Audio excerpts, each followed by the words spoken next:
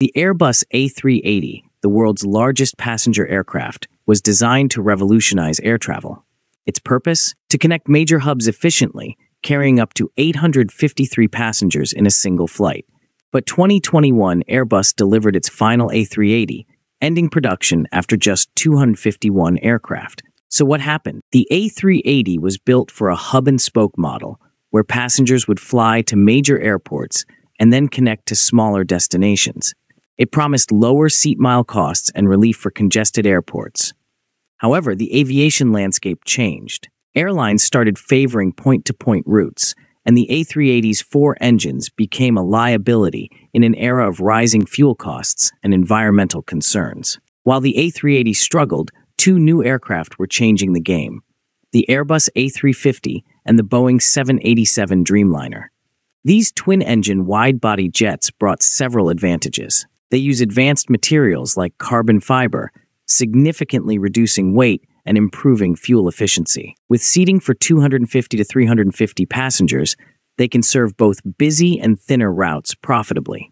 These aircraft can fly ultra-long-haul routes, opening up new point-to-point connections. 2 engines mean lower maintenance expenses compared to the A380's 4. The A350 and 787 are accelerating the A380's decline in several ways.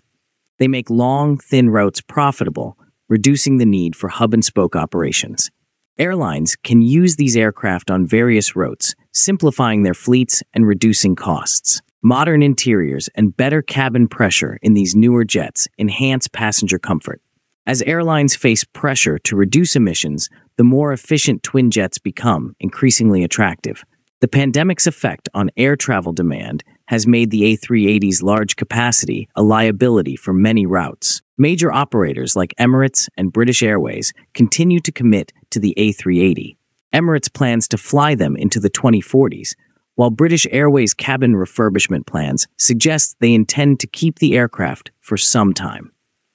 The A380 remains popular with many travelers due to its spacious cabins, quiet operation, and smooth flight characteristics. This passenger preference can influence airlines' decisions to keep the type in service.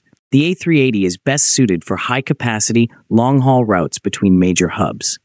The aircraft can remain viable as long as there's demand on these routes. However, its role in global aviation is diminishing. The A350 and 787 represent the current direction of long-haul travel: efficient, flexible, and better suited to point-to-point operations. As these aircraft continue to prove their worth, they're likely to hasten the retirement of the iconic but ultimately impractical Super Jumbo.